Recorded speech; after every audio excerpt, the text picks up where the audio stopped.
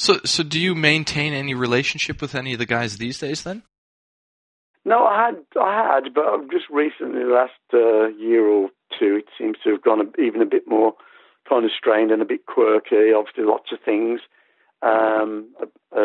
get out on the internet, which get augmented, really. Yeah. You know, I do an interview, like if I do an interview with you today, speaking to all the fans in Australia. You know, it's quite easy to pick up one thing that I said, change a few words, put it on Blabbermouth, and all the fans think, oh, KK's phoned up Blabbermouth and he said this. He's going off, yeah, of course. And it's just something I could say in a light-hearted, you know, conversation that just kind of gets a bit twisted and that, you know. And then that causes a reaction from someone else.